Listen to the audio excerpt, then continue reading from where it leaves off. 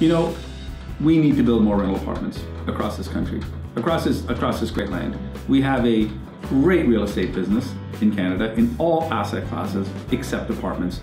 And apartments have been stunted. Their development, their quality, and everything related to it is because you've controlled supply. So I go back to the passport office example. Okay, what's going to make the passport office better? Competition, right? Competition is what drives our economy, and that's what's made our country great.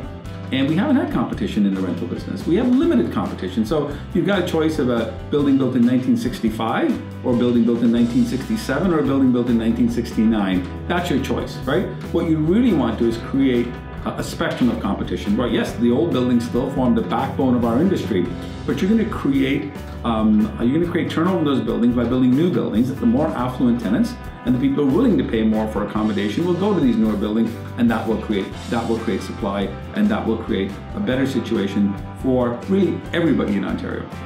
So let's talk about the rental housing stock in Ontario. Almost all of it was built prior to 1975, right? So what's going to motivate that owner to provide better service and better quality accommodations?